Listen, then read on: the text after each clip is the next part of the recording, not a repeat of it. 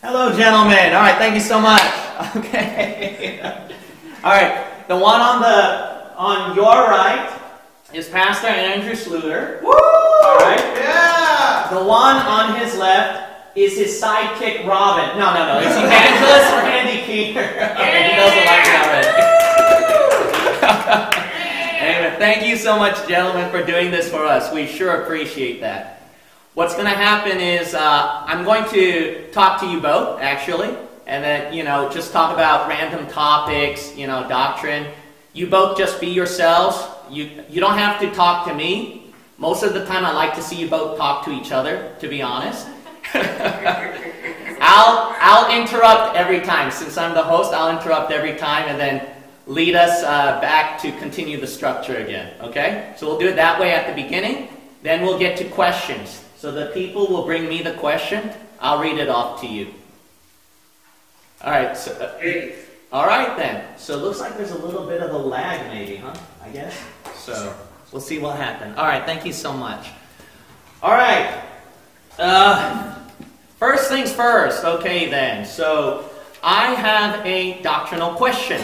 Okay. So my question for you gentlemen is concerning about where demons come from. So I hear different Bible believers talking about that devils, if we don't want to call them demons, they come from spirits of Genesis 6 after they died out in the flood.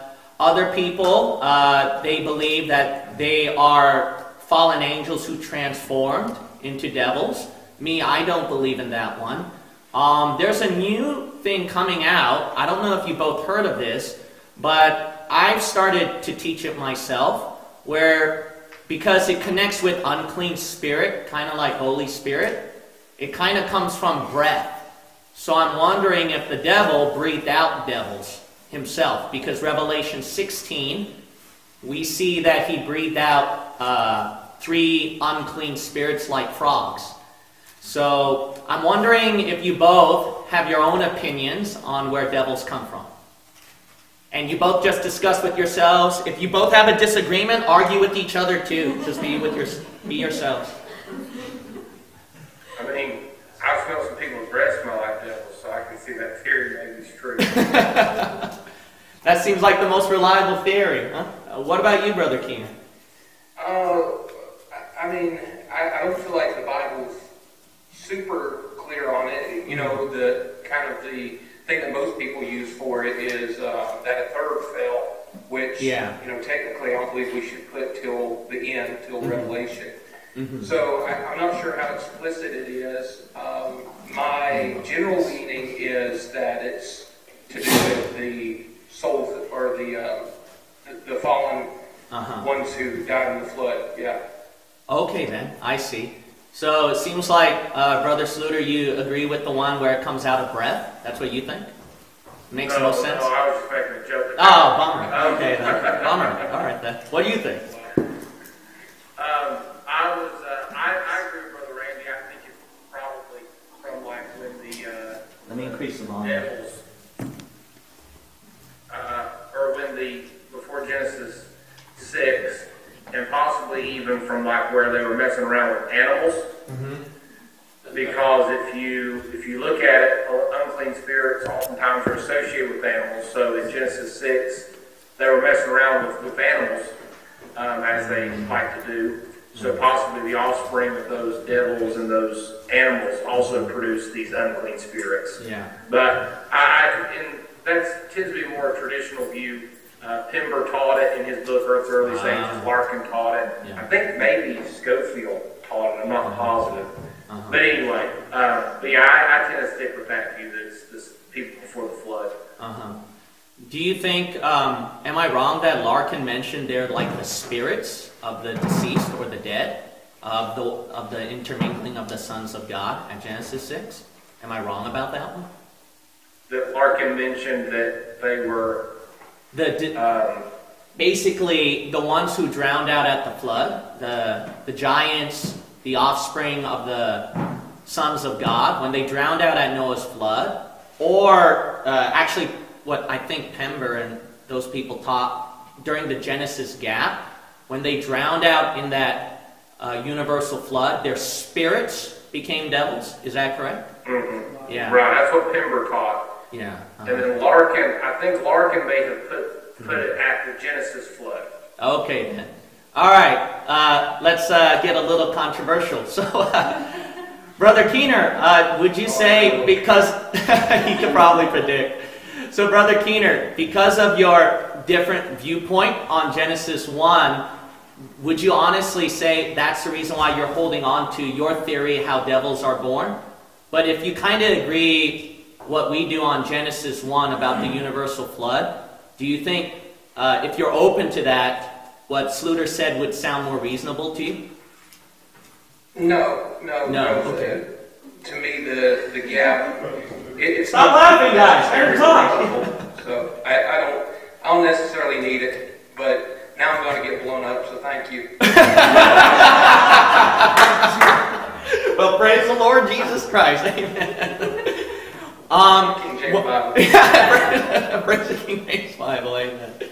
My other question is this: is that what's the most interesting doctrine that to you, something you personally discovered yourself, or something you studied yourself from other people? With Brother Keener and also Brother Sluter, what's the most interesting doctrine that fascinated you? You go first because I know so many. You can sit on a kind of filter every time you talk. We've had some bad audio problems, and every time you talk, for whatever reason, the headphone that I'm using feels like, and it makes my head feel like it's water. Hold on. It's devils. My phone. Yeah, I think I know. Okay. Please. There it is. Is it fixed? Maybe. We need transparency. Can y'all hear us still? Yeah. Transparency for us to hear people in the room. Here's what we need. I can hear you both. Off. Yeah, nope. Off. No, you're going to mess it up. Can you hear us now? It's the same to me. It's the same to me. I hear you both very clearly. Okay. Well, just tell me what your favorite doctrine is. All right, my favorite doctrine is, Lord, I don't know. Oh, you got a lot, Brother Sluter. You know, you got a lot. Yeah, I mean, I don't know. I like the controversial ones sometimes. Oh, that's pretty obvious. Yeah. Yeah, I mean, probably one that I came to a realization of in.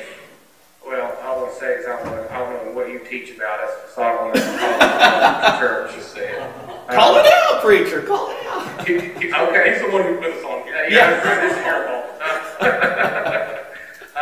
Probably the one that I discovered that I was like, gosh, because I used to be so against it, but now I'm like, pretty much dogmatic about it, is the 3 hours of darkness while Jesus is on the cross. Yeah, I thought so too. I thought so too. Yeah. And him suffering in hell for 3 hours while he's on the cross. Can you expound, it's controversial already anyway, but could you expound you don't have to talk too much about it, as best as you can, but the 3 hours of darkness, that's, when the Bible talks about that, you think that connects to the darkness in hell where Jesus went down into? Do you think there's a connection to those two? Yeah, I mean, because what's interesting about it is like, so B.H. Carroll, yes, who is J.M. Carroll's brother. J.M. Carroll's the guy that wrote The Trail of Blood.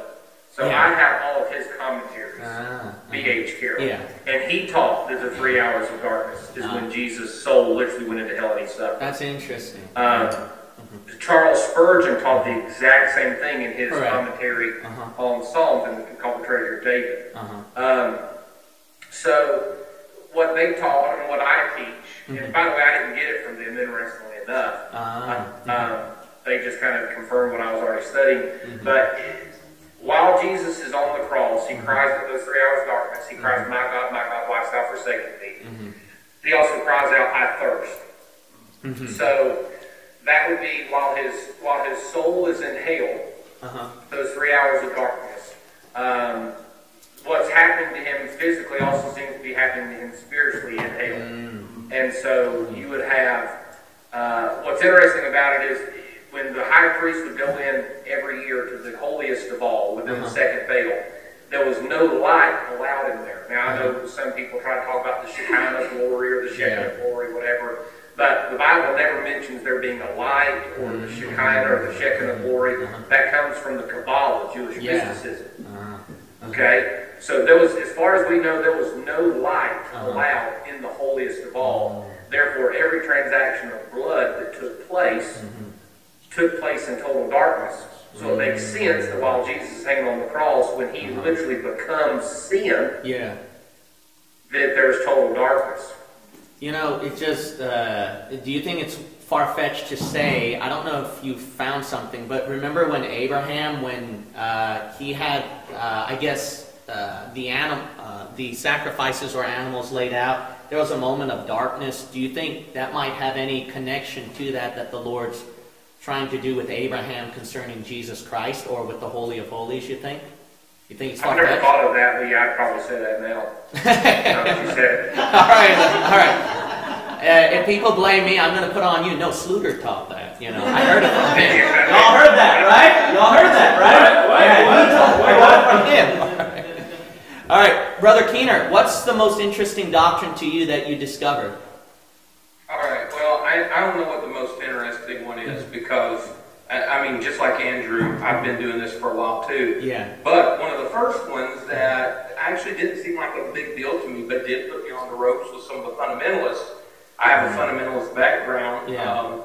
Loved Dr. Ruckman, but before I even knew who he was, I was a Bible believer. And loved the Word of God and studied it. And so, you know, if you're a student of the Bible, it's going to lead you into some strange places to people. Yes. And honestly, one of the first ones that kind of put me on the ropes was about what happened to Elijah when he was taken up. And that was essentially that he was just transported elsewhere. He wasn't taken up in the third heaven. John chapter 3 makes it clear that no man has descended up into heaven or come down from heaven, except the Son of Man, which is in heaven. So that was one of the first ones that started to put me on the ropes with some people, because, as you know, you can't go against anything that's traditionally taught. Yes, correct. Yeah. Amen. I have an interesting question for you both. Was there a doctrine, Brother Sluter, or an opinion that you disagreed with your friend Randy Keener, but it turned out that he was right and you were wrong? And Brother Keener, was there a doctrine that Brother Sluter taught that you disagreed with, but then it turned out he was right and you were wrong? This is proof that you both can prove to all the world that you're both humble people and you receive correction, and that you're not arrogant know-it-alls who teach controversial doctrine. Prove it right here. But I'm also a truthful person. For me to agree with Randy about everything would mean that we'd both be wrong. All right. Well, that was very fast. All right. Hey, no, I've actually got one. Oh, you got one. Well, yeah, but it was him that was wrong. No, but it was somewhat of a point of contention for a little while. Not contention, that's the wrong word. But disagreement for a while. And that's the day of Christ. Ah, interesting. Yeah, but you didn't explain it the way that I came about. Okay, right. That's right. Burning in hell at first, so that's true. So. Oh, okay. Now he's a Bible believer. Oh, one for you.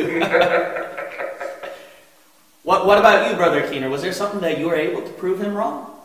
That Brother Sluter agreed with you? There's got to be something, right? That he proved me wrong on? No, that you proved him wrong on. So I switched the question. For sure it was the day of Christ. The day of Christ, that one? Did Did Sluter agree? I'm going to throw him under the bus because he didn't just take his medicine. We were on the broadcast, and the way it got straightened out was with Douglas Stalker.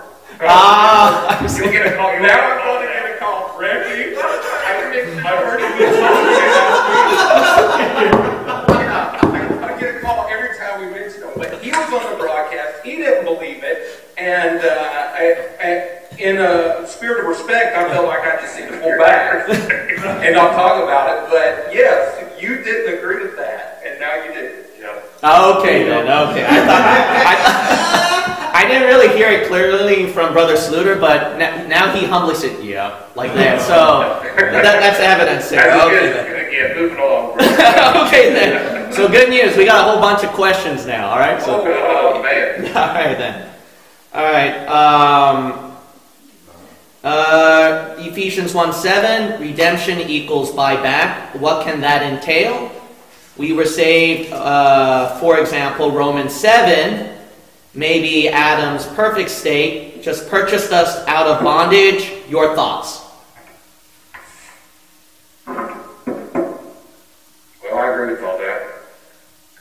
I think so too, right? Brother Keener, you're deep in thought. You look like you had an answer or nothing. Oh, well, my wife was setting up the service over here so we can actually see what's happening. Like from the people on the internet. Oh, okay. So we were watching that. Okay. There's a lag. I agree with that, but I'll make a comment on it as well. You actually heard me say this when we preached together a few weeks ago in Florida. Words like redemption, justification, sanctification, all those good words that end in I-O-N in the book of Romans. I feel like a lot of Bible believers would be very well served if they spent less time with Black is Beautiful and more time with theological studies. Amen. The shuns, right? The shuns. So, right. The meat and potatoes of the Bible is those good doctrines. That's really good. A lot of the deep doctrines, too, where we get from, we wouldn't have gotten it if it weren't for those, like you said, the meat and potatoes parts, right?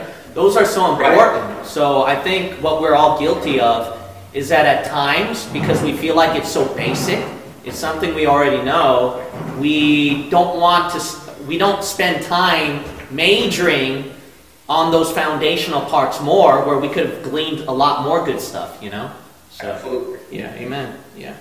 All right. In Leviticus 27:29, it looks like God is asking for human sacrifice. How can I tell an unbeliever this isn't the case? So Leviticus 27:29. Well, Leviticus what now? 27:29. 27:29. If you have a King James Bible.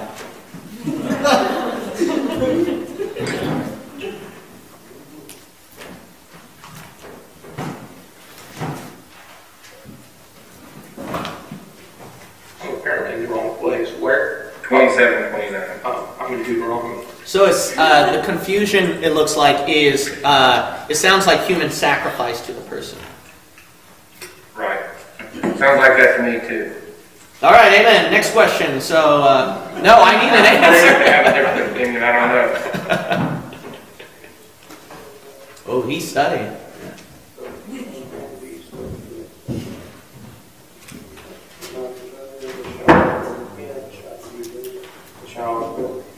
Yeah, that's about it.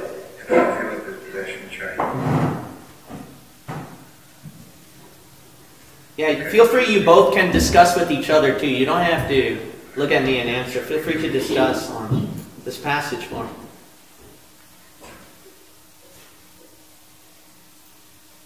Okay, so hold on. Now I'm looking at it. Okay. Notwithstanding no devoted thing, that a man shall devote unto the Lord of all that he hath, both of man and beast, and of the field of his possession shall be sold or redeemed. Every devoted thing in the holy Lord. None devoted, which shall be devoted of men, shall be redeemed, but shall surely be put to death. Because wait, it's the thing that's devoted of man. Yeah, but it can be both of man and beast in verse 28. But I don't think that this is talking about human sacrifice. No. Now, maybe somebody's dying, but I don't think it's human sacrifice. Okay, then.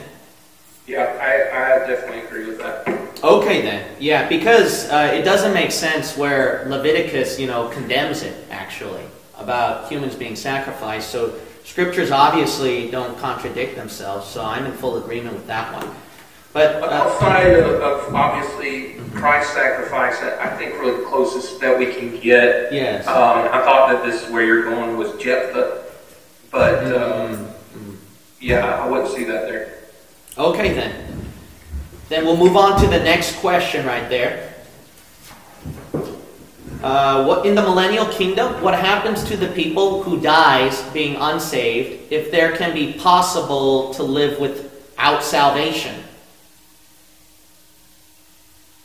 Can you say that? Can you say that again? So I think the question is basically asking that during the millennial kingdom, if there's an unsaved person that just happens to die, what happens to that person? Because it sounds like that a person, he can continually live in the millennial kingdom, without getting saved, without just instantly dying. Because the verse mentioned about a sinner would die at the age of 100. So I think that's the confusion there. Yeah. Not they just go to hell. Yeah, and I mean, there's going to be plenty of people who do die during the millennial kingdom. That rod of iron that the Lord's carrying around, He's using that to hit people with and break them into splinters. So, yeah, that's very true. They all get afraid of the Lord. It makes me wonder if He keeps track, because I think Tim LaHaye, in his books, he mentioned, like, during the millennial kingdom, there are these underground unbelievers. So they kind of hide out from the Lord and then they plot something, which could make sense because in Revelation 20, how does Satan get all those many people? He had to do it underground. So it makes you wonder during the millennial kingdom. Yeah, go ahead, brother. Well, yeah, so I didn't mean to interrupt your go there. But basically, Darren Penland, who teaches in our institute, his theory is that because of the destruction of Gog and Magog in Ezekiel 38, that the ancestors, or excuse me, the offspring of Gog and Magog, those nations, hold some type of vendetta or grudge against the Lord for destroying them. And so when you see Revelation 20 as they reemerge, it's Gog and Magog that come up against them. And so there's some kind of quote-unquote, underground group of people that are plotting, and then they're waiting for Satan to be released, and once he's released, they go and try to get their revenge for what happened 1,000 years prior. So it sounds like then the answer to the question would be, let's say if one of those underground people just happened to die during the millennium, he just goes straight to hell. And then if he didn't die during the millennium, he just continues doing his thing. I guess that's logical to say, right? Yeah, but I think it's also important to note that there will still be like natural death during the millennial kingdom. Yeah. There will still be natural death. It's just the curse will be lifted. Yeah. So there will be length of days, but there still won't be anybody that'll just like infinitely live or whatever. That's true. They'll age. They'll age very similar to how they aged before the flood. Yeah, that's very true. Yeah. 1 Corinthians 15, the last enemy to be destroyed will be death. Yeah. And I think also that the Bible mentioned the wicked sinner just lives up to 100. So I think the Lord puts a cap on it. That's also possible maybe. Yeah, that's true. Yeah. Okay. All right, here's an easy question. All right. Do aliens exist? And if they do, are they demons? That's simple, right? Well. Black is beautiful, Brother Keenan. Black is beautiful. Yeah. Do aliens exist? No. Are they demons? Yes. See, told you, easy. What's your answer, Brother Sluder? I don't know what the demons are, but my Bible tells me they're devils. Devil, you Cajun believer. All right, that sounds good. Let's see right here. I'm not sure if this is really true or not, but it seems like there are stuff going around where people talk about there might be a temple of Melchizedek that Jews claim to have found. Do you know if that has anything to do with end times? I've not heard that at all. Yeah, I know. I haven't heard of that either. Yeah. Yeah. If that's going around, it's not going around. It's not going around my neck. You sure? You sure? It's not. We didn't get it from you guys? Okay. Oh, no. All righty then. All right. Let's see. we can't lose salvation, but what if you pray for your salvation, gain it, and feel like you lost it the very next day and repeat? So perhaps the person is, it's more like if a person, it is common, I do know, where people kind of doubt their salvation, where they're not, in a sense, really denying eternal security, but they just want to make sure, right? Because they probably didn't recall everything in the gospel. So what's the fine balance in handling this, gentlemen? Well, I mean, Martin Luther, who I don't think was a saved man, but that's a different subject for a different time. He did say, Martin Luther did say that feelings come and feelings go, and feelings are deceiving. Yes. My warning is the word of God on us is worth believing. So I do think that sometimes you just don't feel saved, and that's just simply what it is. You just have a feeling. Yeah. And I know that's oversimplifying it, but that's just kind of really what it is. Okay. Well, as brass tacks simple as I can make it, ultimately someone who doubts their salvation, and I did as a younger person for several years, ultimately what that is just not really trusting God to do what He said, as simplistic as that is, or somehow being deceived into thinking that you did have something to do with it, that the prayer that you prayed wasn't right, or whatever. People get things in their head. Yeah, sure. But that's the issue, that it's the Word of God. We're trusting God to do what He said He would do, and we're having the faith to believe that. Yeah. I'll say this: out of the hundreds of people that I've dealt with, that have doubted their salvation, there's probably only been maybe one or two, maybe three, that I would look back and say I don't think they were really saved. Most people that doubt their salvation are not doubting it because they're not actually saved. They're doubting it because they are saved, and the devil is messing with them. Or a preacher that can't be. Or a preacher is preaching bad doctrine. Amen. Amen. Well, that was very needful. Thank you so much for answering that one. Thank you. All right. Do you think cherub faces come before the animals they depict? Probably not, because man's face, right? But angels have the face of man. If so, do you think animal existed before man, or simply the face was on cherub but not its own creature? I think what the question is basically asking is that what came first? Was it the cherub or the animal? The reason why they're asking that is because the cherub is representing perhaps an animal kingdom. So maybe they were in charge of a group of animals. If there were some kind of animal creatures before the 6 days of creation, that could make a lot of sense. That's what Dr. Rutland believed where dinosaurs came from. So maybe that's what's confusing the person. So they're wondering if the cherub came first or was the animal first. What do you say? I think the egg came first. The egg came first. Not sure? I mean, I would say that the cherub. Well, so hang on 2 seconds. We need to take care of some administrative stuff. Okay. One of those soda waters. Oh yeah, you got Coke Zero. All right. Sorry, we had to get something to wet our whistle here while they talk about your face thirsty. So I would say that probably the cherubs came first because as the Lord is creating, so I don't know, of course I'm a gapper because I love Jesus Christ. And yeah! Glory to God, brother! No, I am a gapper, but I'm not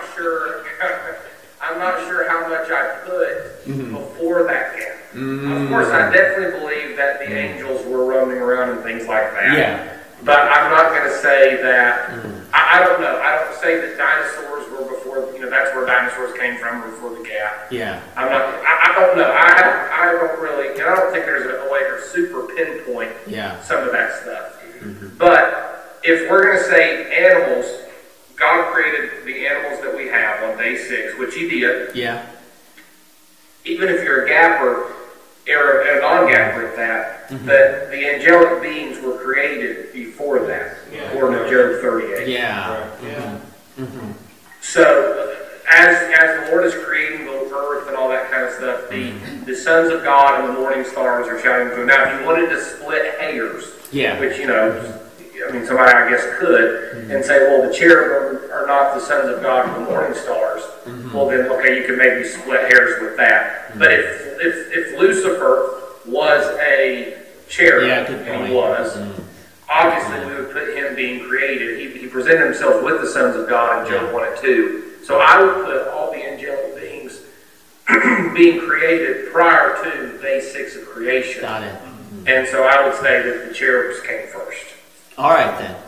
It sounds like, Brother Keener, you agree with that too, it sounds like, correct? Yeah, I'll go with that. An agreement! That's wonderful. We both have an agreement.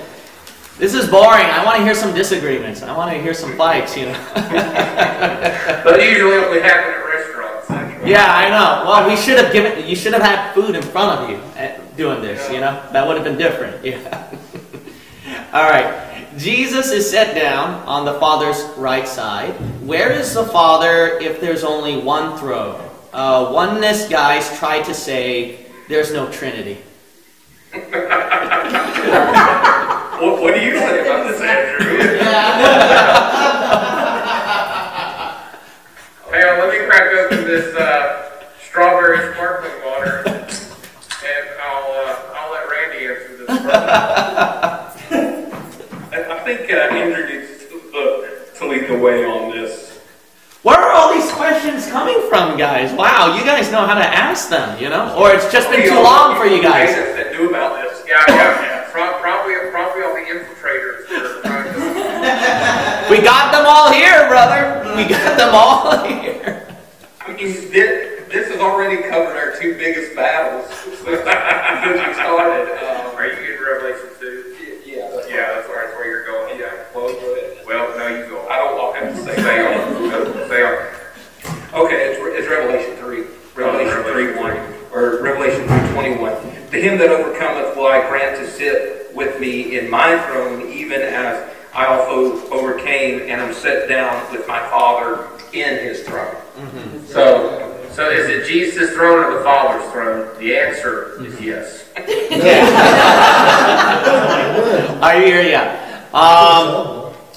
No, I won't ask that question. I don't want to get Brother Sluter in trouble. Okay, so then... You literally cannot get me in any more trouble than I Well, I'll say it like this. Yeah. I'll say this. When we first got it, the first big fight we had was over the Trinity, which probably should have been because you're trying to explain the unexplainable. Right? Yes, correct, yes. And so anyway, that was the first big battle we had because essentially the guys on the other side were trying to more so line up with I feel like what's presented in the Athanasian Creed than what's presented in Scripture. Yeah, exactly. And the whole fiasco started not with the Bible verse, but with a Ruttman quote, and they said, "Do you agree with this?" I happen to agree with whatever it was, and Andrew didn't. But basically, where we got to in the end was I just sent a bunch of Dr. Ruttman's quotes from his commentaries and theological studies, and he made this statement. I'm not claiming it, I'm just quoting it. Yeah. He said, if you don't believe that Jesus Christ is the Father manifest in the flesh, you're lost as a ball in high weeds. And he said that in his John commentary. Yeah. That's not in the doctrine. So that's John. And so then 7 times that I counted, there's probably some numerology there. Well, well, I'm going to say this, whether people see me as, whether people get mad at me or not, but if I'm going to be totally honest, if we were all, and people who've been up for years, you've heard Bible-believing pastors saying the same thing, like tongue-in-cheek. We weren't getting into the nitpicky parts of every detail in the Trinity and all that. I know that a lot of people, ever since that bandwagon happened, that ruckus was going on online, I had so many people trying to contact me, getting my viewpoint on it. But me, I didn't want to because I saw it as something so nitpicky. Because from all the way back then, I've heard people, saying Jesus, is God the Father, and they just meant that tongue-in-cheek, or some old sermons, They weren't like thinking every single nitpicky part about, the three different persons of oneness. That wasn't an issue that time. Because oneness, it wasn't a big deal even that time, so. Right, and here's the thing, so when we're talking about, like Dr. Rutman said 7 different times in his theological studies, that Jesus Christ is God the Father manifested in the flesh. Yeah. Now, I don't know if I would even say it like that. Yeah, sure. He did. But I understand what he means when he says it. Yeah, exactly. And interestingly enough, what got Servetus killed by the murder of John Calvin was John Calvin didn't like how Servetus explained the Trinity. Ah, interesting. It was literally over wording. It wasn't even over necessarily theological doctrine, it was over the wording. And I think what's interesting is when we talk about oneness, oneness traditionally has been the belief that God can only manifest as one person at one time. Correct. That's correct. That's true blue modalism. Okay? That was what was taught by T.D. Jakes and stuff. Yes, correct. Back when T.D. Jakes actually taught a little bit of doctrine, but it was, that's true oneness, that's true modalism, something that we've never taught. We believe that God can manifest himself as all three, at every, in all three kinds. He does it co-equally, coexistently. They're all three persons, yet all one, eternally. So, like to have accused us of the oneness thing was just, it was wild. Well, before we move on from that, the old analogy, and there's multiple of these, but one that a lot of guys would go to is the water thing, ice, liquid, and vapor. When you're discussing that, you are actually describing modalism. What you have to understand if you're presenting a true picture of this is that the water would have to be ice, vapor, and liquid at the exact same moment. So, there's a lot of depth to there, but it's a lot of that analogy that's been used. Yeah, I've heard that there's recently, ever since 3 years ago, people have been claiming, because they've been nitpicky on this issue, they've now been claiming that it's a bad analogy. They've been saying that with the water, with body, soul, spirit, and all that kind of stuff. So I think that's what happens when people start getting more and more into it, more nitpicky. So then let's finally get off that question and get into this one. All right. What does Proverbs 27:14 mean? Why is it a curse to bless your friend in the morning with a loud voice? Okay. You both never did that to each other? Okay, have you ever been sleeping and someone yelled in your ear? Yes. That's why. Especially if it's like 5 in the morning. 5 in the morning.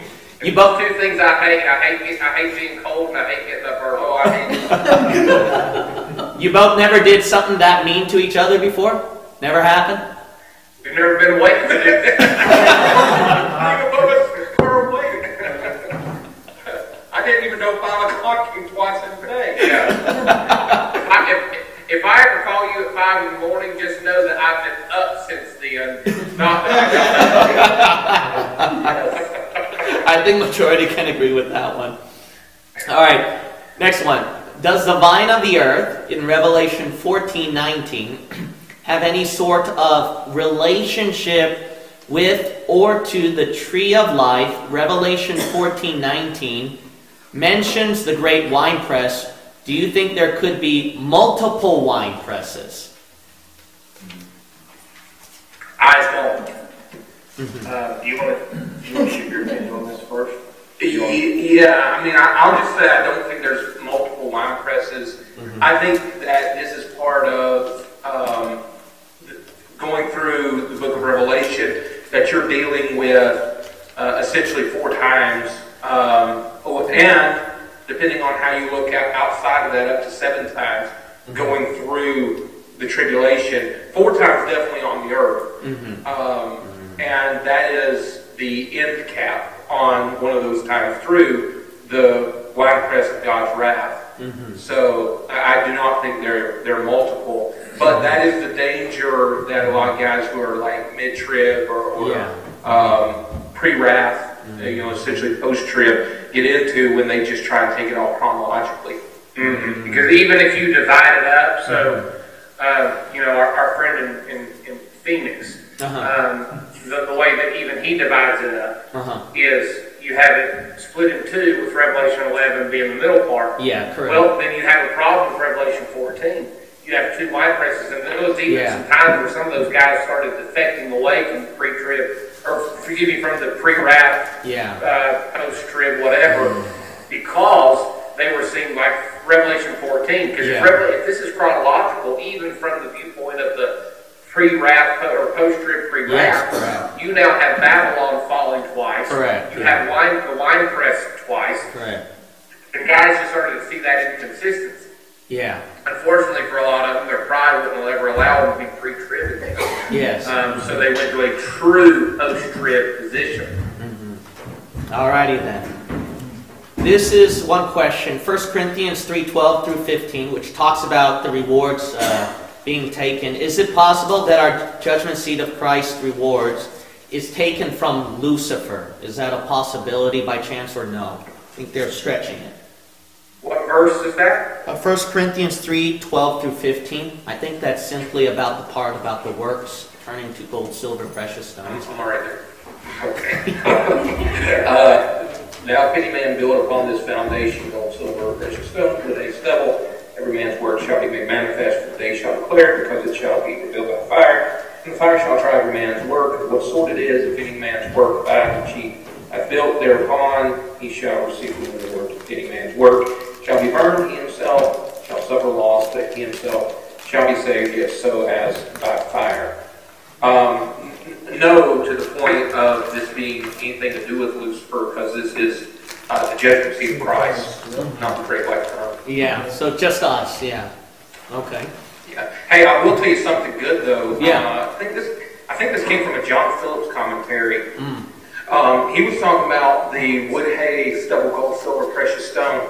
He said that all of the things that you can see above ground, so all the things that can be seen with the naked eye, the gold, silver, precious, the wood, hay, and stubble, that's all the stuff that's going to burn up, but it's all the stuff that's hidden beneath the earth that you can't see with the naked eye. That's going to be rewarded.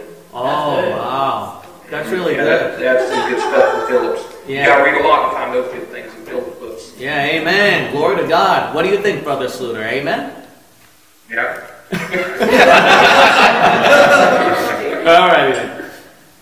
How close to the rapture do you think we are? And I also want to add, do you have your own theory on a date or an approximate time or an event? I'd like to hear what you both say. Or do you think it's imminent? It's just imminent. And, it's heresy. We're getting closer today than we were yesterday. No, don't give me that. No, don't give me that. Don't give me Sammy Allen stuff. Yeah. Closer now than we ever have been. Oh, don't give me Sammy Allen quotes, man. I want to hear from you both. You both. Do you have something? I definitely believe in imminency. There was a while there because I didn't have Randy Keener. no, those are the dates actually. There was a time when I had 2 Thessalonians gummed up, couldn't figure out what. But you believed in that for a while too, though. Yeah, but when I got straightened out, I pulled you out of it. Yeah, well, maybe. And so I had 2 Thessalonians 2 gummed up, so I thought we were going to see the Antichrist, and I thought we were going to see a falling away. Which that can be loosely defined, of course, who you talk to. So I actually didn't believe in imminency for a while, but I do think that it's imminent. I think it could happen at any moment. Yes, definitely. Of course, Chad Reese has an interesting theory about 2033. That's probably one of the best I've ever heard. Yeah, I have to. If I had to slap a date on it, maybe 2033. Yeah. But that's speculation at best. Well, back to my friend Brother Allen, as a matter of fact. He used to say this when he was preaching, that there's not one thing left to be fulfilled before the rapture of the church. And I really started thinking about that, and that's when it hit me. There's never been one thing that needed to be fulfilled. It's always been imminent. The rapture. That's really good. Not the second advent. But the rapture has been imminent from the time that Christ went away. Yeah, that's what I was about to say. Yeah, that's very interesting. Yeah, C.S. Lewis said that one of the greatest embarrassments to Christianity was that the disciples believed that Christ was coming in their lifetime. And one of the greatest embarrassments to Christianity is C.S. Lewis. Yeah. Narnia. He was on Narnia that time. Yeah. He was into children's books. So. He was living in La La Land. Yeah, he was living in La La Land. So even though I don't completely agree with that statement, that changed my entire perspective now on a pre-trib point of view, and even dispensationalism explains a lot on transitions too. That's very eye-opening, actually. So I appreciate that statement. Man, those old-time preachers had it, man. Those old-time preachers had it, man. All right, then. Okay, who do you think is the Antichrist? Obama, Elon Musk, or you don't know, or Trump, Judas Iscariot. Judas Iscariot. That's pretty much it, right? All right. So do you think literally, there are some questions on that. Do you believe it is literally Judas Iscariot himself, body, soul, spirit? You both believe in that? I believe that. Okay. I think it's highly likely. I have always allowed the caveat that at a minimum that he will have the spirit of Judas Iscariot. Yes, one thing that you'll notice when you study some of those Antichrist passages. Yeah. And weirdly enough, John chapter 10, okay, you have the hireling. Yeah. And the hireling goes away when the wolf comes, right? Yes. Whenever you study the Antichrist, there's a lot of duality to him. Almost like in dealing with Judas Iscariot, you have Judas who was a devil from the beginning, but when he betrayed Christ, Satan filled his heart. So there is a lot of interesting duality with the Antichrist as far as what kind of person he is into what kind of person he becomes and how abruptly that transition is. Oh, very interesting. I think that Judas was conceived of the devil. John 6, the Bible calls him the son of Simon, but it also calls, if I'm not mistaken, gosh, I'm going to say this to all these people out here. Hang on, man of God. Hang on, let me get my handy dandy Bible. Oh, views are going up on live stream now. Wow. Views are going up really high now. I'm getting ready to leave. Okay, so here it is. I thought I was right. And I was. Luke 3:23, and Jesus himself began to be about 30 years of age, being, as was supposed, the son of Joseph. So the Bible calls Jesus the son of Joseph. And basically we understand that he wasn't the actual son of Joseph. It was as was supposed. So the Bible calls Judas the son of Simon, but Judas is the only human to ever in the history, well, I'm not saying history, in all of Scripture, to be called a devil. He's the only one. Okay? Now, Peter is called Satan because Jesus is speaking to Satan through proxy through Peter. But the only person ever called a devil is Judas. I think that has to be taken into consideration. Oh, very interesting. So I think that Judas was the literal offspring of the devil because if things could have been fulfilled in the life of Christ, and I believe that they could have, then Judas would have had to be the seed of the serpent. So, because that's who it is. It's the woman's seed versus the serpent's seed. Yeah, that makes sense. Okay, so Judas dies, he goes to his own place. The Bible talks about the Antichrist coming out of the pit, which is where Judas went. Yes. And then actually, don't tell Randy, but I think I got this from him. In John chapter 5, Jesus said, I come in my Father's name and ye have not received me, but one will come in his own name, him ye will receive. Actually, I think I got this from Russell. Yeah, you didn't get this from me. Okay. I don't know how I got Randy and Russell. Wow, you gave us credit, bro.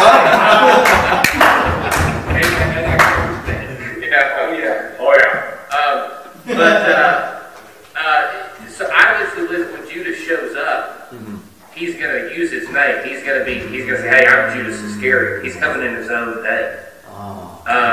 Because if you look at like the Gospel of, the Gospel of Judas that was found recently, or a couple of years ago, however recently it was, been a couple of years. In that Gospel, Judas is quote unquote the good guy because he's just doing what had to be done. And that's a more common, even among Satanists. Satan is actually the good guy, and Judas is actually the good guy. So I think that when the Antichrist shows up, I think he's going to say, hey, I'm Judas. Everybody already knows me. I'm Judas Iscariot. This is just my own 2 cents. So then I think this, because Catholics, they claim they worship Jesus, but you know how they do that Catholic Mass, and then they mention Lucifer's name there. But then their argument is because of a Latin translation. Lucifer matching with day star, morning star.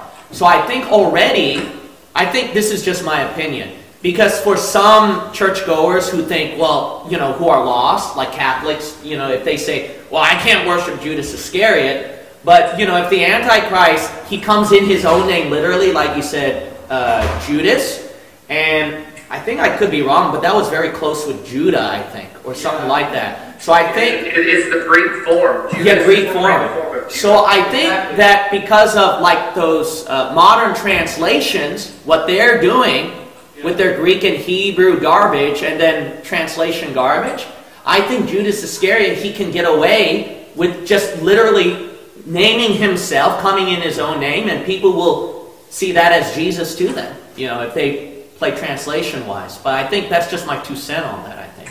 That's very possible. Well, every modern translation that I know of takes Lucifer out. Correct. They do that. I want my name out of there, too. And they put Daystar there, so...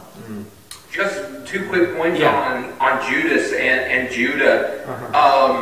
Imagine if he does come in his own name, to the Jews, the scripture that they're going to use to link up to that. The scepter will not depart from Judah. And so on and so forth. One last thing, just for the sake of everybody there, that's somewhat on topic. Judas is also an excellent picture of someone falling away during the tribulation. So while I do believe I agree with Andrew on Judas potentially being a literal devil, and that not just being a figurative statement, there's also a wealth of information just looking at him pictorially as an individual falling away in the tribulation. And let me give one more thing here that Kevin Mann showed me years ago. If you look at Matthew 1, the names in the Bible that are mentioned there in Matthew 1, the 6th name mentioned, so you have Jesus, you have David, you have Abraham, you have Isaac, you have Jacob, and then the 5th or the 6th name mentioned in verse 3 is Judas. So the 6th name in the New Testament is Judas. Wow. Now that's of course referring back to Judah in the Old Testament. Well, who's the greatest type of Jesus Christ in the Old Testament? Joseph. Well, who was the guy that recommended Joseph be sold for 30 pieces of silver? Judah. It was Judah. Wow. So that's just a lot of things that point to this name, Judas. And so that's why I think there's a potential of being used in the future. Wow. What about 13? Is there something with his name? And then you mentioned one example with 6. Does Kevin Mann have something on that with Judas Iscariot and 13 connected to the Antichrist? Or do you both have any thoughts on that? Judas Iscariot is 13 letters. Yes, correct. But is there like... That's not what I know of. Okay then, alright. Well, that was a lot of interesting stuff, gentlemen. Alright.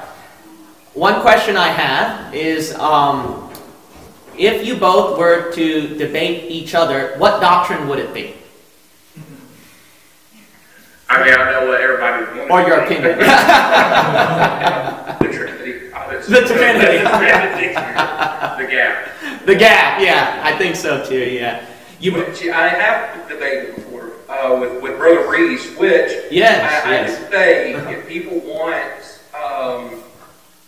the opposite position of mine, one of the best places to find it is Brother Reese. He's actually got a 10-week study that he did on it. And aside from me not believing the gap part, there's a lot of really good stuff associated with it. He has a lot of interesting stuff on that one.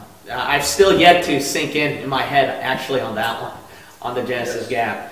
Did you come up with anything yourself, Pastor Sluter, on the Genesis gap? Any further nuggets or insights that you had? Or did Randy debunk them all? Or I don't think so. I mean, I haven't spent a terrible amount of time. I haven't spent as much time studying the gap as most Bible believers have. I definitely believe it. But it's not something that I've spent a whole lot of time. Sure. Did you get into any study yourself, Pastor, about what could have happened at Genesis 1:1 besides fallen angels being around? Have you delved into any studies or anything like that before? I'm just curious. Well, I think the one thing that I've really been mulling around, this is not what I believe. This is just something I'm considering. And I think me and you have also talked about it before. So if y'all pastor has talked about this, he got it from me, all right? Just let you know. Thank you. Everyone buy I'm one thing I am considering, I would call myself quote unquote a young earth creationist. I do think that Genesis 1 verses 2 and on occurred about 6,000 years ago. But I do think that there is some interesting stuff as far as the age of the earth. Especially some of these older civilizations that they're finding. Yes, I saw that too. And then of course the pyramids and different things and different structures. One thing I've been considering is the possibility of some of these structures being built prior to the creation of Adam and Eve by the angelic beings that were once on the earth. The reason for that is that, you know, the Bible says the earth was without form and void. Okay. Now, in my mind, for whatever reason, I just always had imagined, you know, without form and void, you know, it was without form. It was just like this swirling mass of mud. The thing is, though, is like that Jesus Christ was said to be without form. He had no form or comeliness. Well, he just wasn't a swirling mix of flesh. You know, he obviously looked like a man. So that without form doesn't mean that it didn't actually have like a shape or form. So that's something about the gap that I've been considering. You know, is some of the evidence of older civilizations or older structures seemingly, could that be evidence of you know, we often say, well, the giants helped build the pyramids. Well, maybe it wasn't even the giants. It could be angels themselves. Maybe it was something else.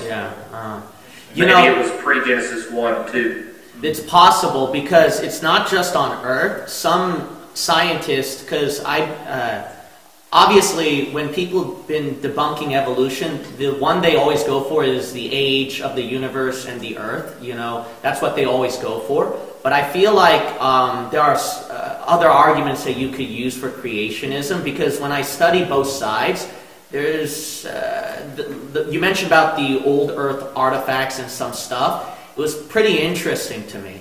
So if it's true, I've heard about people where they looked at different planets out there, if people watching online believe in planets, but then in space and planets out there, that because if those angels were traveling all over there, they were building stuff over there too. So not just on the Earth, but somewhere everywhere. Mars, yes, and again, this is out there, but it's just if you really speculation. start like looking at Mars, and I've got a few books on Mars down in my office isn't here anymore. It's at the new church building. But if you start looking at Mars, this is going to sound like conspiracy theory nutcase. Get out the tinfoil hat. You're not crazy enough. You're not crazy enough. But if you start looking at Mars, it does seem to be that there's some weird stuff on Mars that scientists either know about and are trying to cover and ignore, or just completely turned a blind eye to. I don't know. Yeah. There's some weird stuff on Mars. I have to agree that there's weird stuff going on, if not on Mars, but out there. That one I do know for a matter of fact. I think Dr. Ruttman mentioned about that too. Brother Keener, do you believe that there's weird stuff out there as well, or did you have any stuff that you were interested on that? Or you discovered or heard? Well, I'll second what he said. I do think there's weird stuff out there, for sure. So I don't have a problem with that at all. Yeah. Alrighty then. Well, that was a lot of interesting stuff. Well, as much as I want to continue it, I want to respect your time. I promised 1 hour with you gentlemen, so we're going to end it right here. But before we leave, I just want to tell everybody that these two are very, very great preachers, actually. Very, very well. I had the privilege of preaching with these two before, and I count it a great honor. As you can tell, they're not dumb people, so they have some interesting studies if you're interested. You both, I think, so Brother Keener, I think you published a book or booklets yourselves. Can you both tell everybody what books or booklets you have, and then some people can start probably purchase them? Well, I have two. I have Divorced but Not Demoted. Yeah. And that's just a small booklet on divorce. How to get a divorce. No, I'm kidding.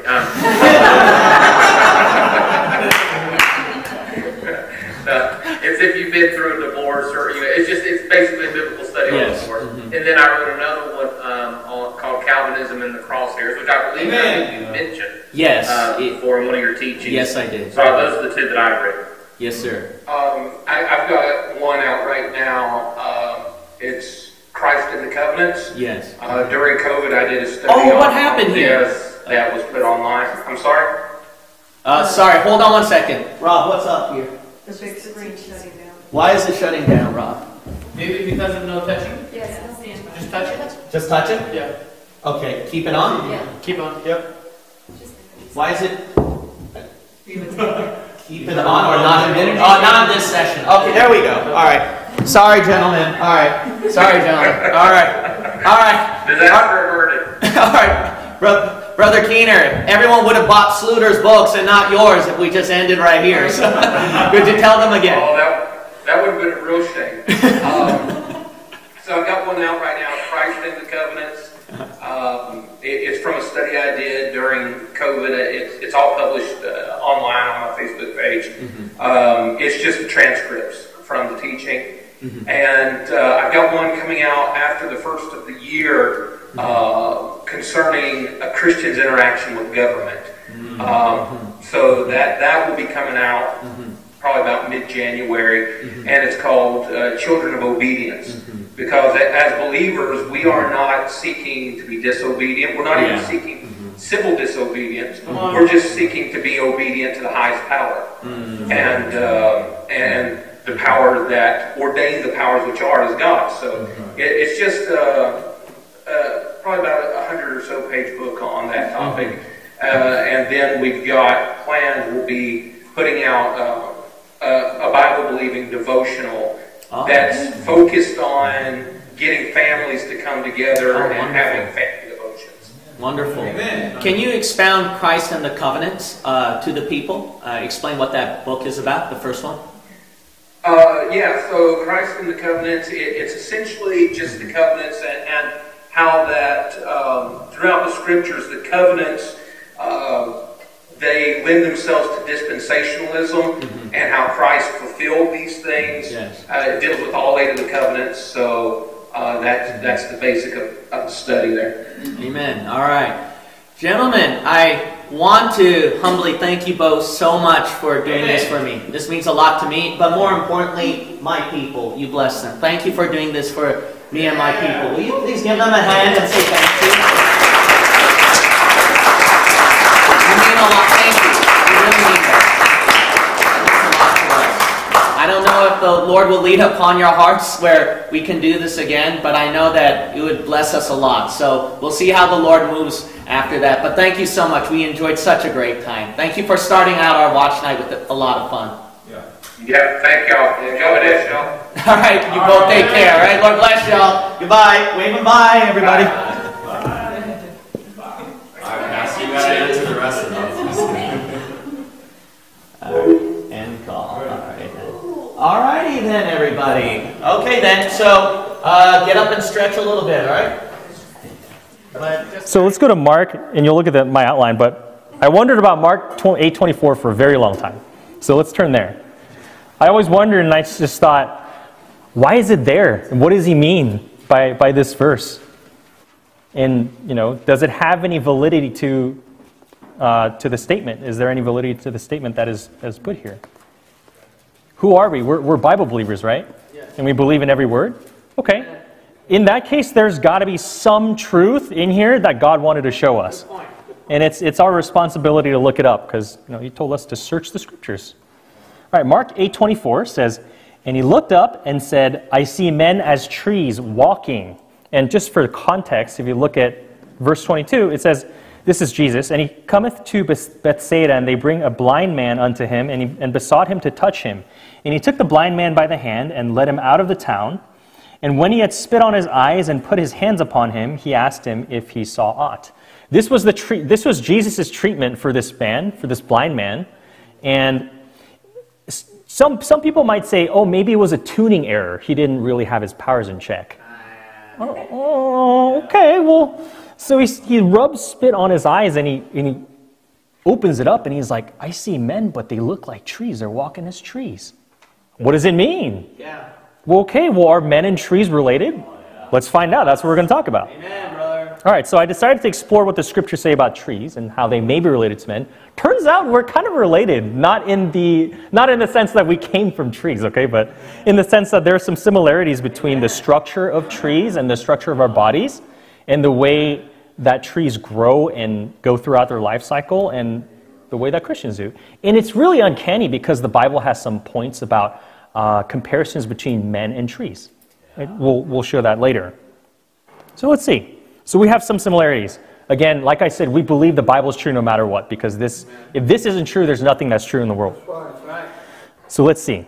Like I said, it's a very good exercise to think about God's word in a practical way, and the whole point is we're looking into why God said something, and that should be point enough, right? Because he told us to study the book. Okay, so your vascular system. This is what I'm going to get into anatomy. So I was in dental school for the past 5 months, and I died. I'm here. I barely survived, okay? I crawled out. I had a really hard time. Anatomy was one of the toughest classes I took. I don't think I ever stressed out so much about any classes until I took that class. It was ridiculous. It was hard. But you know when you look at a tree, you have a trunk, and from there you have roots, right? And the root system is very elaborate. You have a really thick root, and from that root you get a bunch of branches, right? Well, your body is structured exactly the same way. So you have arteries and veins. For those of you who don't know, arteries are blood vessels, things, basically pipelines that carry blood away from your heart. Veins are the pipelines that bring blood from every part of your body back to your heart. So your heart's like the central, we'll call it a central trunk or base or whatever you want to call it. But it's in the middle, kind of on the left side, actually, kind of on the left side of you, and it accepts everything. But from there, it's got little branches. It's got one big branch called the aorta that goes up and arches, and then it's got branches coming out of it here and there. And the way it's organized is like a tree. It's got branches and branches and branches, and eventually these branches join together into what's called a capillary bed. Let me show you a picture so you understand what I mean. That's the nervous system. But you see how this is where your heart's supposed to be in the middle. Yeah. Like right here, this is around where your heart is supposed to be. This is what you call the aorta. This is the ascending portion. There's arch and it's going down. But anyway, you see how this looks like a tree? Kind of uncanny, right? Hey, I know I might be stretching it a bit, but I'm just saying, let's just entertain me for a little while. Yeah. It looks interesting, right? You have a central starting point, and from there you get all these branches. And all these branches supply every part of your body down to your toes. Pretty crazy, right? Yeah. You see how many arteries there are? There's the popliteal artery, there's the anterior tibial artery, radial artery, whatever. There's a billion more. Yeah. There are so many smaller arteries that you can't see. But the point is, they all branch out. You look like a tree. Yeah. Interesting, right? Okay, well that's not the only thing. So when we go in the lab and we actually dissect human specimens, right? it looks exactly the same way. It's so complicated. The reason why it's so hard for surgeons to do surgery is because they don't know, or it's hard to make sure that you don't damage certain structures. They're very close to each other. It's hard to see underneath the skin. But that's the wonders of how the Lord made us. That's what I think. That's crazy. So you have all these branches and these networks, just like almost like a network of roots and, you know, the stuff that comes out of the roots. And so it's not the only thing. Your nerves also have branches. If I took all the nerves out of you and I just put it on this board, it looks like a tree, okay? I didn't bring an actual specimen because I didn't know how people would be with an actual anatomical picture. So I didn't bring that, but I did bring a diagram. So obviously I hope you have a brain, but you have a brain, right? You have a brain here. We use it to think. From the brain, you get these branches off your brain called cranial nerves, right? They do a bunch of different functions. You don't really need to know about it. You need your brain to smell, you need your brain to see, you need your brain to think, and to move. Very interesting, right? Okay, so you have this like really thick cord going down the vertebra, and that's like this column of bones here. You have your spinal cord going down. From your spinal cord, you get these branches out of your spinal cord. It really looks like a tree. It's not, God wasn't just putting this in the book because he thought it would be funny. There's some truth to that. You really do look like a tree. Look at all these nerve endings. And it's crazy. It gets even smaller. This is just like a macro picture, but when you get into like your hands, like your fingers have little nerve endings, it's insane. So the way your body is organized is oddly kind of like a tree. Really, just entertain me for a little while, but kind of cool, right? There's some crazy similarities there. Okay, your veins are the same way. You remember the picture with the arteries? Your veins are exactly the same way, except they direct all the blood from the ends of your body back to the heart. Cool, you need all that stuff. Okay, and trees kind of do the same thing. You have trees with roots that gather up nutrients from the ground, right? Yeah. We don't really do that, but what your blood does is when it travels through your blood vessels, it carries all these nutrients, it carries hormones and whatever chemicals you have so that your body can function properly. Wow. Without these roots, you will die, okay? If you have a blood vessel injury, especially if it's a big blood vessel, it's only a matter of time until you bleed out, right? So these are very important. The roots of a tree are important in that sense because without the roots, your trees will die. Pretty cool, okay. And also consider the fact that we have arms and legs. What do you call, we call them your limbs, right? Okay, trees have limbs too, okay? If you look at it in the dictionary, a limb could be an extension or the main branch of a tree. I think that's what dictionary.com said. Not an archaic dictionary, by the way. This is a modern dictionary, so you can't, don't be too skeptical about that. Okay, your hair. How is your hair structure? Have you guys ever heard, you might have people, like when you dye your hair, once your hair starts growing out, you have these, the color changes at the roots of your hair, right? Your hair has roots. Come on. You might be thinking I'm really stretching it here, but you're seeing a similarity here, right? You have roots in your hair. And you have this branch that goes out. Guys, this is crazy. In one line of scripture, you have a very gross description of human anatomy, which is really cool. Look, you see this right here? This is the root of a hair, right there. And then you have this thing going out, like a tree. I don't know. And do you see how convoluted this stuff is? You have glands, you have all these blood vessels. Don't they look like a bunch of branches? Look at this stuff. Crazy, right? All these branches everywhere. Guys, the Lord wanted to tell us something. I truly believe it. And if I may give a little bit of heresy here, and maybe not heretical. Hey, this is just what I think, okay? It's not explicitly in the Bible, hence why I say it might be heresy. Don't stone me, okay? But what if the Lord allowed this guy to see an X-ray vision? I don't know, a crazy thought, right? But there's some imaging protocols, like an angiogram, for example, that allows you to image blood vessels within your body, okay? You look like a tree if you were just seeing it in that view. There are certain imaging techniques that let you do that. So I don't know. Why did the Lord put it in here? I don't know, but this is really cool because it gives us kind of an insight into what the Lord is thinking. He might have put it in here for no reason. I don't know, but I don't think so. The Lord never just does something for the sake of doing something. He's got a purpose behind it. Maybe he wanted us to explore it and take a look. I don't know. If you told Luke during this time and told him, hey, your body is kind of like a tree, he may or may not have believed it. I don't know how advanced medicine was back then, but he may or may not have believed it. But if you just told the common man on the street and say, you're like a tree, he would have looked at you and just kind of went like, what? Are you crazy? He must be a witch. Stone him, you know? I don't know. Must have been pretty crazy, right? So there's some truth in here. It's really cool. That's why I wanted to talk about it. Your lungs also look like a tree. Let's see why. Okay, I think I have a picture of some lungs here. Okay, so if you look at this here, this part up here is about the level of your neck. It's called the cricoid cartilage. It's probably around here. From here, it goes down, and then it branches into these two things, the right and left bronchi, and then it branches again and again and again. If you look, I saw, when I was taking this anatomy class, in one of our pictures, like dissected pictures, we have a picture of the bronchus, or the trachea, which is this long tube here, and then the bronchi. We have an image of just that dissected away. The lungs aren't even in the picture, but it literally looks like a tree, like a white tree, okay? I should have brought that picture in, but I don't know. I didn't bring any of those real pictures because I didn't want to freak anybody out. Thank you, brother. I had to pray about that. I was like, do I bring this in or do I not? I didn't want to freak anybody out. No. So, and I didn't know how YouTube would take it either. But anyway, you see, you're a tree. If you divide this further down, in your lungs, they branch out.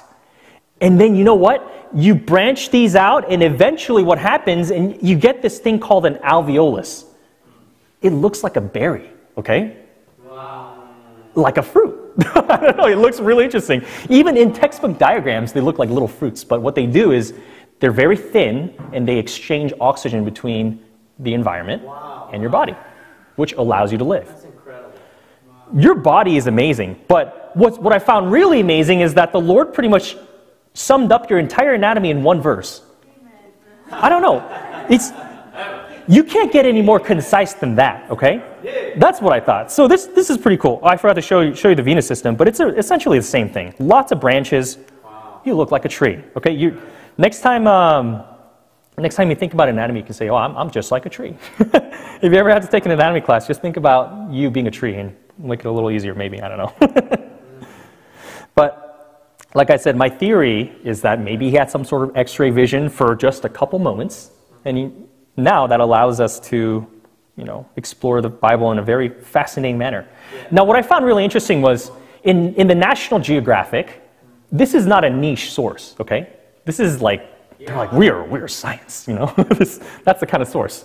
The Smithsonian Magazine had a different article about this also, but for those of you who don't know, your nerves work by way of using electricity. So the way you conduct electricity through your brain, and it conducts signals to your nerves and lets you move, right? Trees do a similar thing. Oh, wow. I didn't know this either. They use electricity to send signals to different parts of the tree so that it can react to environmental hazards or whatever. I was reading this article, and there's a tree, the acacia tree in Africa, when it's being eaten by giraffes. Can you imagine giraffes eating leaves off the trees? Okay. When they start eating these leaves, what happens is the tree starts sending signals to its leaves, and then it starts producing these things called, I think they call it tannins, right? These specific chemicals. And what happens is it's very bitter. Just think of it as the leaves turn bitter, and they're also poisonous. And so the tree is defending itself against the giraffes. It also happens to release chemicals into the air. It travels down and tells all the other trees, yo, there's a deer, or there's a giraffe. It's eating us. You got to be careful. So then the trees downwind, they start producing the chemicals too. Guys, could you have ever imagined that trees are social just like us? Man. I don't know. Pretty crazy, right? Men, trees, maybe we're not too far off. I don't know. But pretty crazy, right? So trees also create and release hormones. Just think of them as chemicals. They're messengers in your body that tell your body to do certain things. What happens, like let's say we have Joseph, right? He's growing. What happens when there's growth hormone in Joseph's body? He grows. Same thing. Trees do the same thing. Interesting. I mean, other animals do the same thing too, but it's uncanny that a man is compared to a tree in the Bible. It's just, I don't know, it's really uncanny. That's what I think. So that's the anatomical part of it. Pretty crazy, right? You have a lot of similarities when you really take a deep down look at it. And you can see the Bible just doesn't have stuff in there for no reason. So when we talk about the life cycle of a tree, you know, as Christians, once we're born again, the Bible says in Galatians 5, 22 to 23, it's about the 9 fruits of the Spirit, right? Yes. We bear fruit. Hey, not all, but most trees, a lot of trees bear fruit too. Yeah. Well, why is that? Why am I talking about that? Well, because if you think about it, when you're born again, do you immediately produce fruit? No. How long does it takes years of nurturing for you to produce fruit? A tree can take anywhere from a year to, I don't know, maybe a couple months to many, I don't know, decades or something. I don't know exactly the time frame, but it takes a long time for a tree also to produce fruit. You see the parallel here? It's really interesting.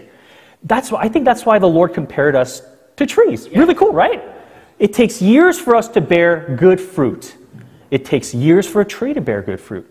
And I'm pretty sure, now don't quote me on this, but I'm pretty sure depending on what you feed the tree, you get either sweeter fruit or you get less sweet fruit. If it's in bad soil, what happens? So think about it for a second. When you have a plant in bad conditions, like in a dry environment, what happens? It grows up a little bit and the growth is stunted. What happens when you're in a church with a pastor that doesn't preach the entire counsel of God? Your growth gets stunted. You stay at a certain level and you'll never go past that until you move yourself to a better environment, except trees can't do that. You can, okay? So take advantage of that. So there's that. So really interesting, right? There's in Psalm 1:3. Let's just turn there real quick. Psalm 1:3. Oh, sorry. I just thought it was really cool. This is one of the first. I think this is one of the first verses I memorized. Actually, Psalm 1:3 or Psalm chapter 1 in general. We had a memorization exercise. Really cool. Psalm chapter 1, verse 3. And he shall be like a tree planted by the rivers of water that bringeth forth his fruit in his season. His leaf also shall not wither, and whatsoever he doeth shall prosper. Why? Because he's right next to a riverbed. If you're in a Bible-believing church, you're that tree next to a riverbed. You're going to bear good fruit. But the only thing that's different between you and a tree is that you have the choice to bear fruit. A tree will bear fruit. You have a choice to bear fruit or not to bear fruit. That's the difference. You have free will. Trees don't. So if you're in a Bible-believing church, it's your duty to bear fruit. Because that's what we're called to do. We're supposed to cause joy for the Lord, not pain and grief, right? So, cool part there. So think about that next time you look at a tree. Oh, I want to be like that tree. I want to bear good, sweet fruit for the Lord, right? Now, trees yield seeds. Trees don't directly yield seeds, okay, if you want to get nitpicky, but they have fruit and they bear seeds. In the Bible, let's go to Genesis 12. This is Genesis 12 and Genesis 13, but we'll look at Genesis 12 and verse 7. This is one of a very large number of scriptures that use the word seed to refer to offspring or the descendants of somebody else. Genesis 12:7 says, "And the Lord appeared unto Abram and said, Unto thy seed will I give this land. And there builded he an altar unto the Lord who appeared unto him." Okay, in 13, which is like right next door, Genesis chapter 13, verse 15, you just turn a couple pages or maybe one page. The Bible says, "For all the land which thou seest, to thee will I give it, and to thy seed forever." Why do you use the word seed? Why? I don't know. There must be a reason, but I think it's very interesting. Tree, seed, man. There's some parallels here, right? Some comparisons. So I thought what was really interesting, going back to Psalm 1:3, remember I told you about being next to a riverbed, being in a good environment. So there is a tree called a bonsai tree. If you don't know what it is, it's like an Asian type of tree, and a common practice is to tie wires around it to stabilize it and to maintain its shape. Because people think it's really aesthetic to have this tiny tree bent in a specific way. I don't really get what the hype is about that, but to make a parallel with that illustration, what happens when we're first saved? We look at the Bible and we're like, look, the first 5 books are about the laws. They're all about laws that people are supposed to follow. How am I supposed to follow all this stuff? And it's like you're being tied by this wire into a specific shape, and you're like, this is restraining. I don't like it. It doesn't bring me joy. I can't do the things I used to like anymore. But what happens in the end is that those wires that are tied around you are really for your protection. Because when you step out of the boundaries and the principles of the Bible, what happens? You get in the same state as a lost man. And then we can't tell you apart. And what happens is you end up doing things that you would have normally never done. Correct. The real you, who's separated from sin, once you get saved, that is, doesn't want to do those things. The real you, your soul is crying out. The Lord Jesus Christ inside is crying out. But here you are. You're outside of the bounds and the principles of the Bible, and you're messing up your life. So in the beginning, it seems grievous, just like that bonsai tree.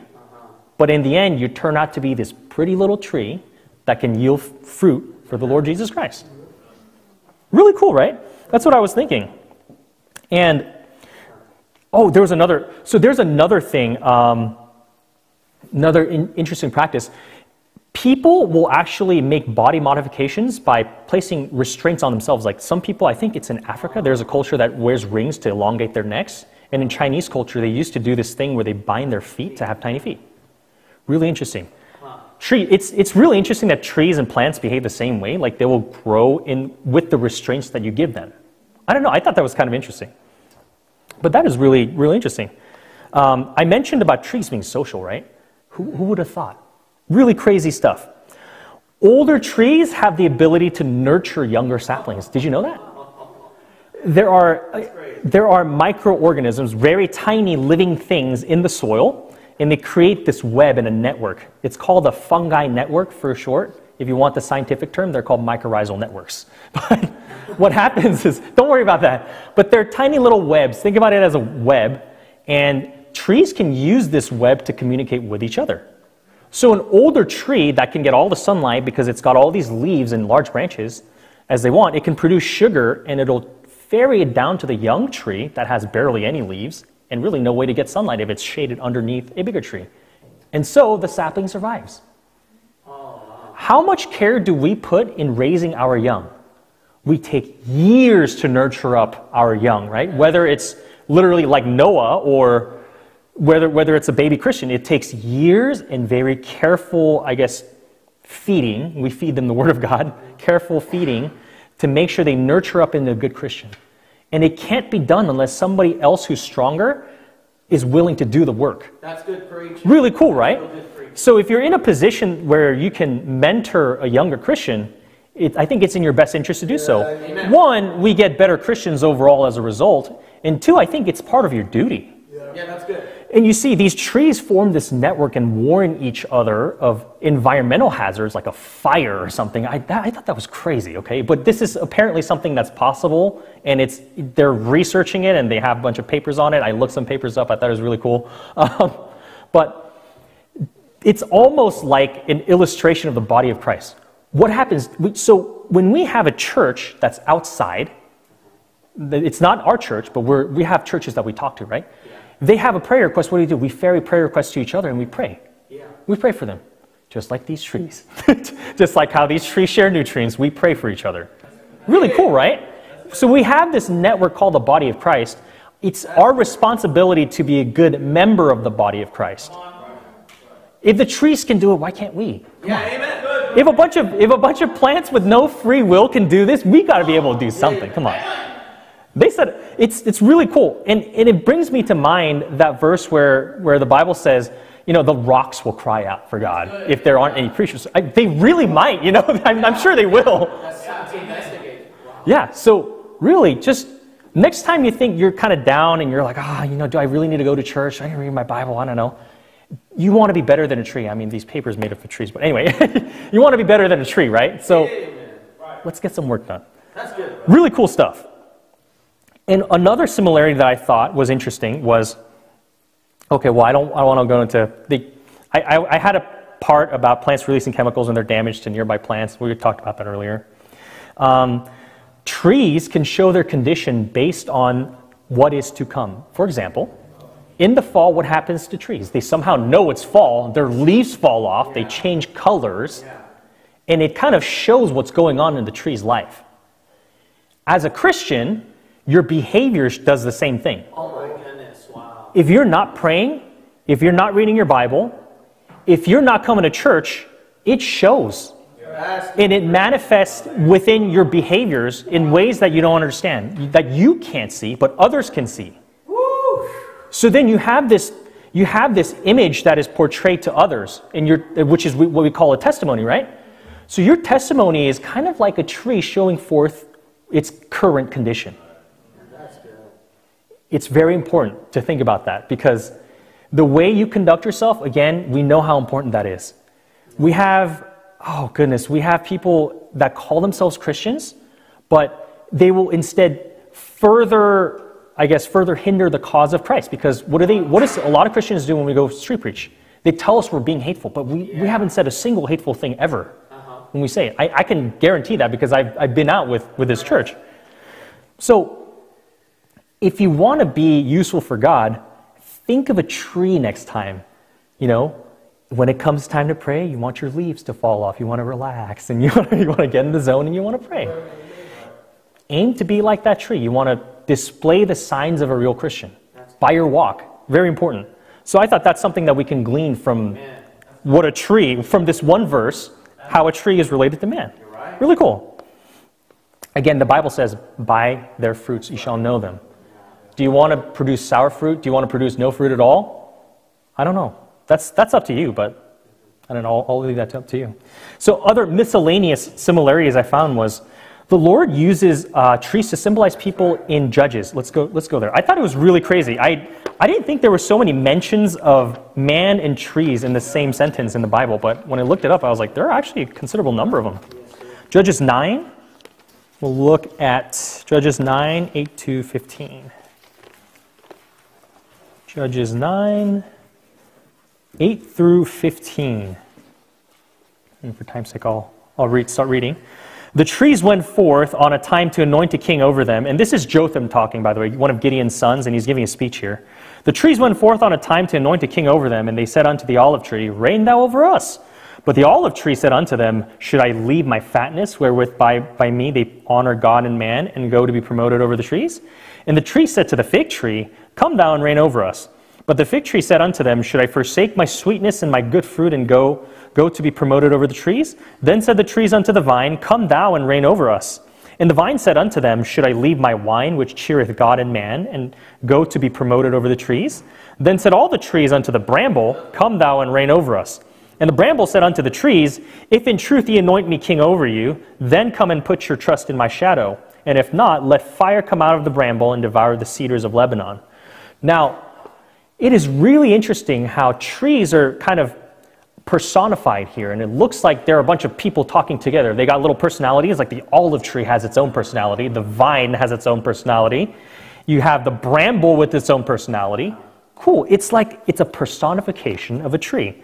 Well, this is not the only one, but another interesting fact is, this might be obvious, but trees need water, right? You also need water to live. We need two types of water. We need water to drink and survive in this world, but we need the water of life from the Lord Jesus Christ also. So that's pretty cool. And that's in John 4:10. We don't have to turn there. We have family trees, okay?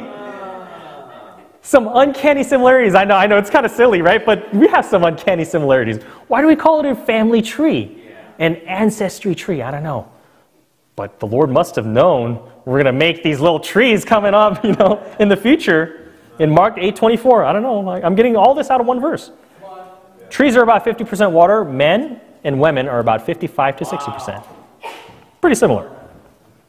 And I have the source here. This is from a government website, so it's not fake. Let's see. In Psalm 92, let's go to Psalm 92:12. I just thought it was so interesting. We have all these mentions. Somehow, I didn't realize it when I was going through the Bible, but we have so many mentions of trees and men at the same time. Why is that? I don't know. But the Lord had some point behind it.